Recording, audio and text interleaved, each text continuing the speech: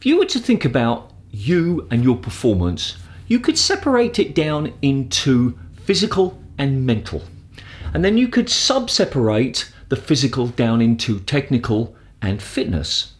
So you would have technical, fitness and mental. And then each of those would be subdivided into smaller headings. For example, in the fitness, it might be to do with strength, endurance, agility, balance, those kind of things. And then in mental, it might be to do with anxiety management, goal setting, discipline and motivation, and tactical.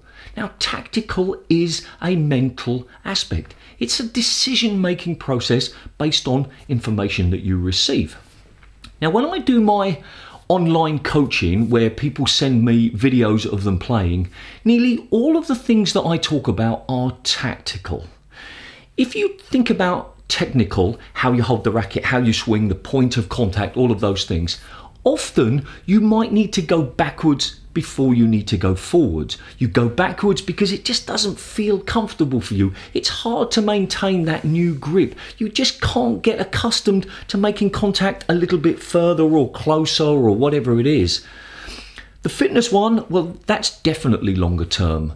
You're not going to suddenly play much better squash after you've done one ghosting session or you've done one hill sprint training session or core balance or anything. Fitness takes a while, but tactical can be immediate. You can make one small change in your game and suddenly see what's happening. It's as if you weren't utilizing all of your weapons. You might be quite fit, you might have quite good technique, but if you're making the wrong choices, you're playing the wrong shots at the wrong time, you're probably going to be losing matches that you could be winning. So that's why I normally focus on the tactical aspects during those video sessions, because they bring immediate results. Now, this video is going to highlight 5 areas that I would say would be quite generalizations. They might not apply to you, but they do apply to nearly most club players. And the first one is not using a decision-making process. We'll talk about the traffic light system, but there are other systems.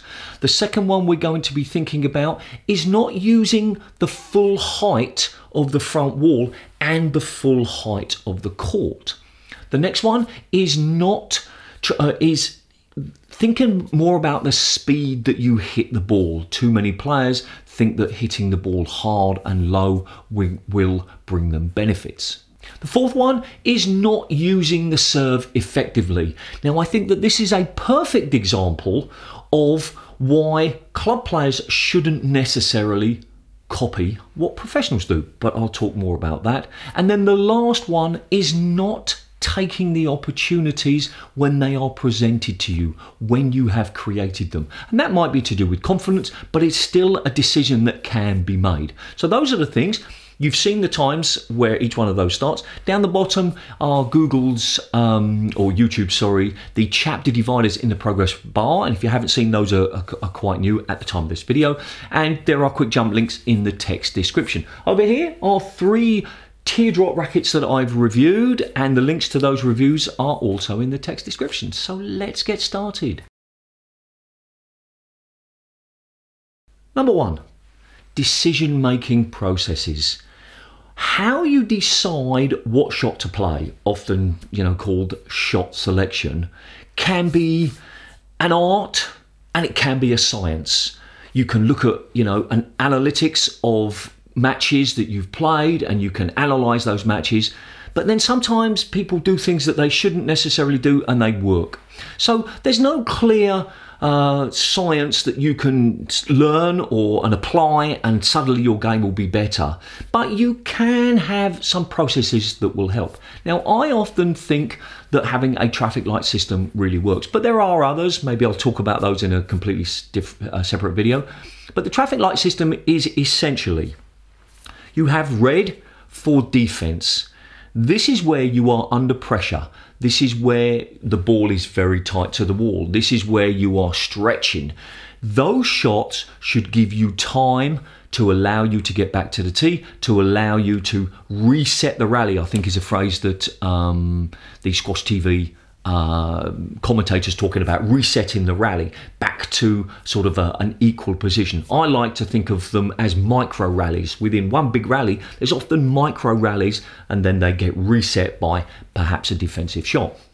So recognizing when you are under pressure is a really important skill, and it is a skill because often club players just run around and hit the ball. The phrase we used to use, back in the 90s in the UK was a headless chicken. This player is a headless chicken. He just runs and runs and runs, doesn't do any thinking, just keeps the ball going. And if you can realise as quickly as possible, I'm under pressure here, I need to play defensive. That's the red areas, and they're probably related to where the ball bounces on the court, but not always. It could be very close to the wall, could be coming at you, you're just under pressure, the ball is this far away, but you're having to run to it, so you're under pressure, it's behind you. Okay, lots of situations. The second one is, I think, the most interesting, and which we would call, or I call, the amber ones. These are the probing shots. Now, amber is the colour that's used in British traffic lights, yellow perhaps in other countries, is the idea that you play a shot that limits the opportunities that you're giving your opponent, but also is hoping to create opportunities for yourself, to probe, to test the situation. And most of the shots that you play into the back of the court, those are amber shots. Those are probing shots. You're not going to win the rally from it, but you probably won't lose the rally either. And you might think of those types of shots, if you're thinking about boxing, would be the jabs or the body shots. The shots that are hoping to drop the guard or lift the guard up to make it, I don't know anything about boxing. But they're the shots that create the opportunities. And most of the shots you play should be those type of shots. But there needs to be a mental switch here, a mental shift. When you're on court, you shouldn't just be thinking, I'm just going to hit the ball to the back. You should be thinking, I'm going to hit the ball to the back as tight as possible with the right kind of bounce to create opportunities. I often talk about playing the ball with intent. If you don't know what exactly you're trying to do with the ball, then you're not maximising that shot. And remember, by intent, I'm not saying that every shot should be a winner. You're not trying to hit every shot a winner. That would be, going back to boxing, that would be like trying to have a knockout punch every single shot. You can't do it. Red, defense. Amber, probing, looking for weaknesses, looking for weak returns.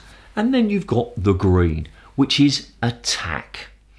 This is where you've been given the opportunity. Now, this relates to the last one, which I've already mentioned is not taking those opportunities.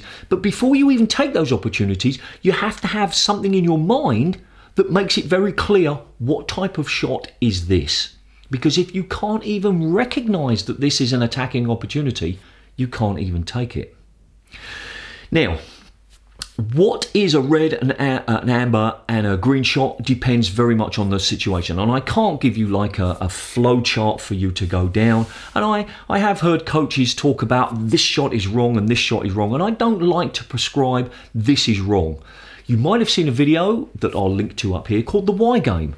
Sometimes when I'm coaching players, I used to stop them in the middle of a rally, and I would ask one of the players, why did you do that? I'm not saying it was a bad shot, I'm just asking, why did you play that shot? And if you don't have a good answer, then you're hitting without thinking. You're not hitting with intent. Now, feel free to go and look on other videos on YouTube or talk to other coaches about decision-making processes, shot selection videos, anything that you want to. But use this video, my blah, blah, blah in now, as a catalyst for you to think more about what process or decision-making process am I using when I'm on court. The next one is the front wall and the height of the court. If you've ever played on a court that had the ceiling just above the outline on the front wall, you'll probably have realised how much space there is above a court. And I've mentioned this before, one of my favourite courts ever was in the BBC in West London. They had a court that was twice as high as the front wall. And I know that because I talked to the guy who was in charge of the building, and he told me the exact height of the ceiling. It was like 13 metres, and a squash court is 6.4, I think. Okay. Anyway, it was incredibly high. So we had a lot of fun playing incredibly high lobs. So when you've come, it's a bit like you don't notice what you've got until it's gone. If you ever play on a court that doesn't have a high ceiling, you know, you realise, well, you know, that's really quite low, and you might touch the ceiling sometimes. But in general, club players don't use the height of the wall, the front wall, and they don't use the height of the court. Now, this is something that we can definitely learn from pros. And when I talk about the serve, I'm going to have an opposite example.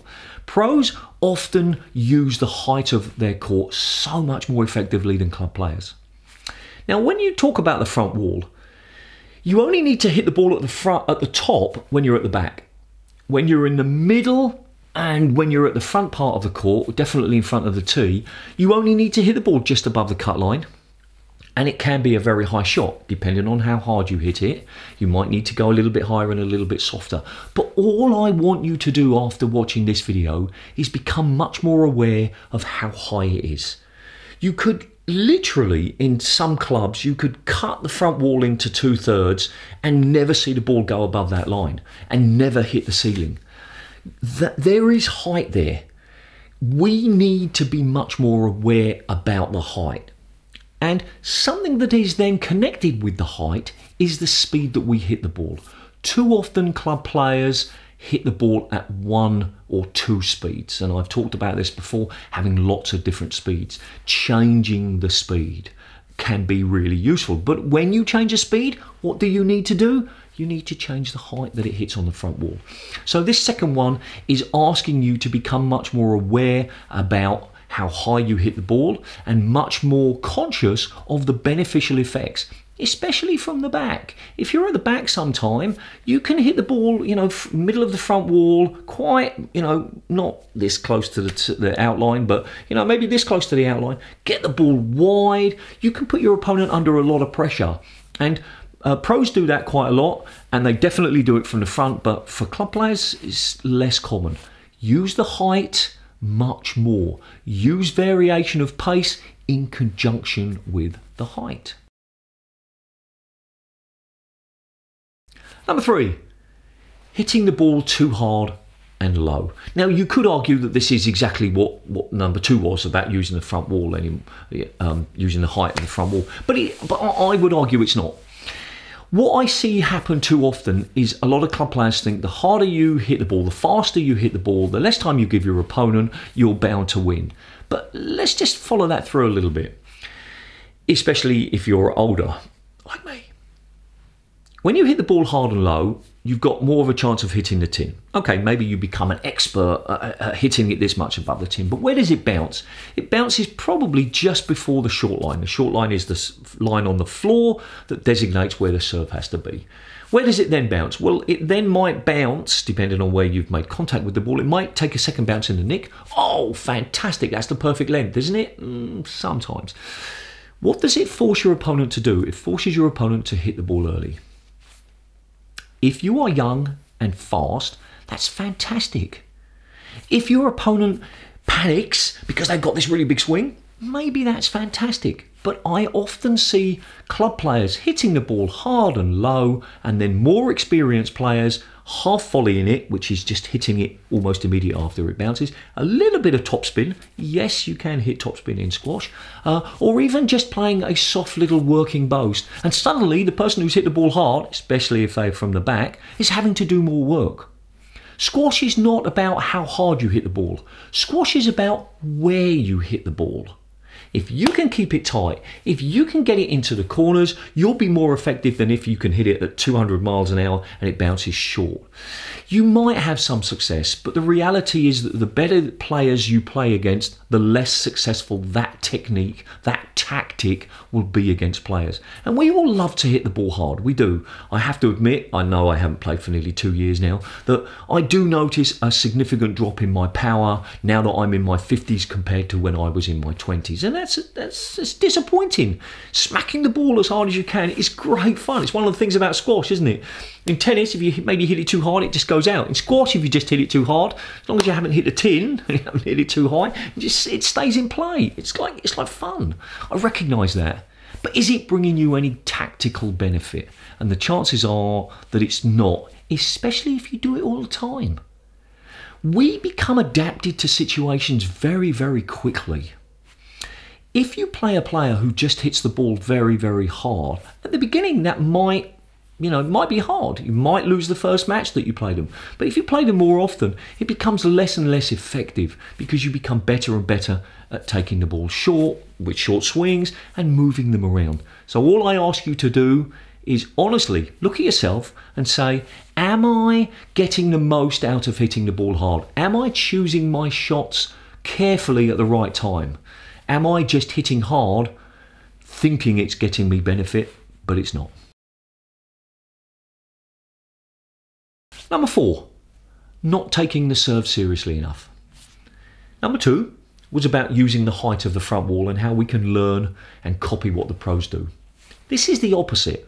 I think this is an excellent example of why club players shouldn't simply copy everything that professional squash players do.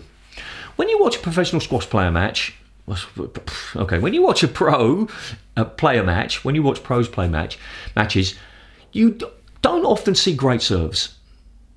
Now ask yourself, why is that? Why don't they hit great serves?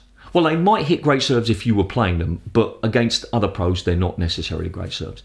And the first possible answer would be that to be a great serve, it might be a little bit risky. It might actually get too close to going out. It might, if you're going to go high, then there's too much risk involved. Why would you try and hit this great serve up if all that's going to happen is your opponent, if it's like on a backhand side, is just going to hit a return anyway? Why risk having a shot that you might not lose? Now, here's the difference between pros and club players. Pros are really good at high backhand and and good at high forehands. Club pros, I'm sorry, my mouth is just not working today. Club players can be quite good at forehands. They can be, but they're generally not very good at very high backhands because they don't practice them. And if you watch for one of my solo practices, I talk about doing that more often. You can strengthen your arm just by doing some swings and by hitting some high service returns back to yourself. So club pros are good at doing those shots. Professional players are good at doing those shots. Club players, not so much. So maybe you should develop a much higher serve. Maybe you should develop a serve that comes at your opponent, a serve that goes low. Now, when I say club players don't take the serve seriously enough, what I'm saying is they're not recognising that this is a huge opportunity to win the point very quickly, either by hitting a shot that is unreturnable or by getting such a weak return that you can win the point immediately. And pros don't do that. That doesn't happen so much. Yes, I know you see the pros hitting cross-court nicks off weak serves, but that's kind of like different. There's a difference between going for a great serve and hitting a weaker serve. And often in those situations, it's like desperation. They're 10-2 down. What have they got to lose? One interesting thing about Jahangir Khan is when you watch some of his serves on the forehand side, he served forehand, and generally I always recommend backhand so that you can watch what's happening. When you're Jahangir Khan, you can do anything you want. But he often would serve it so that it came down the middle, the ball would go behind them, come off the back wall, and then the returning player would be hitting a serve as if it was just a rally. And that's a really good example. I don't know if that happens too much nowadays, but all he wanted to do was get the ball in play. He just wanted to minimise the chance of losing the point early and get the ball in play because he was confident of his ability to do that. And then you hear of other pros years and years ago who would literally win 5 or 6 points from hitting such good serves, and we've kind of lost that. And I don't want to be one of these coaches or players that dwell in the nostalgia. Oh, things used to be different, and it was always better back then. But I do believe that you could put more effort into serving and you would see a bigger return.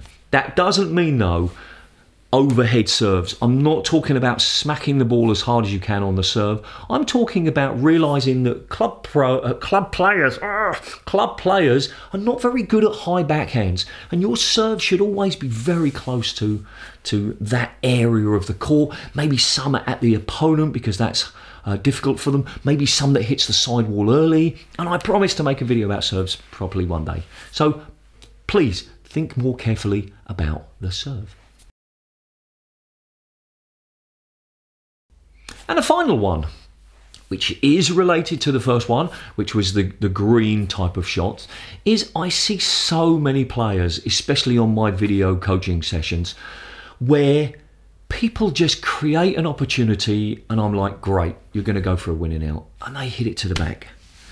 Now there can be a long-term tactical benefit or you know, a conscious effort to do that, but often it's not. It's not because A, they didn't recognise the opportunity quickly enough, and B, because they're not confident. And I have to admit, okay, that's fine. You're not confident about something, then maybe you shouldn't be playing it. But you're never going to get confident unless you do it more often. Yes, you need to do them in practice. You need to sort of hit a self-boast and then try and hit a winner. You need to maybe hit the ball high, let it bounce and go for a cross-court nick. You need to hit more practice drop shots, and I can't emphasize that enough. Because if you don't practice them, then you're not going to feel confident. But the first part of this is recognizing, I have an opportunity here to win the rally. And that's the point of playing the ball into the corners. That's the point of getting the ball tight to the wall. Although I have to say, I personally get more pleasure from making an opponent miss-hit the ball because my shot is kissing the sidewall than I do from them hitting a weaker shot and I smack a roller into the nick. Yes, smacking rollers into the nicks is great fun, but it's so much harder to hit the ball this tight, at least in my humble opinion. So realizing that you've got an opportunity to hit a winner, I would recommend, unless it's an actual tournament, and in fact in one of my mindset tips, don't know which one it was, it might have been number 50 not that long ago, which was basically practice to improve. If you are not playing a competition, a tournament match, you should be working on things to improve your game, and that can definitely be one of them. It might seem that you're going for lots of winners, but if you've created those opportunities, you know, at least for one of the games in a match, take every opportunity that you can. And in general, I don't want to get too technical now, but in general, if the ball is on your forehand side, assuming you're right-handed, go to the right-hand corner. In general, if the ball is on your backhand side, if you're right-handed, go to the left corner, the backhand corner. Why? Because if you miss-hit a cross-court, it comes right back in the middle. If you miss-hit a shot that's going into the corner, even if it hits the sidewall, it does go into the middle, but not directly back at you. And you might want to just let it get more into the corner. So don't hit it too far to the right, hit it a little bit less, so it's going towards that sidewall when your opponent hits it. And I often see players always going for the cross courts because it seems more dramatic. It seems like it's easier to hit a cross court nick, but in general, you'll get more benefit from keeping the ball on the same side. All right, so those were my 5 tactical tips. If you agree or disagree, let me know in the comments. If you've got others that you want to share, do that. Maybe I'll make a second one of these based on, you know, some other observations. Haven't decided yet, so we'll see what happens. This is a subscription button. If and only if you think my content is useful, please subscribe. And if you like this video, give it a thumbs up. I don't mind. Over here is a collection of 5 other things. So videos with 5 other things. And down here is a video that YouTube thinks is a good fit for you based on what you've been watching. And of course, remember, do something every single day, please, to improve your squash. See ya.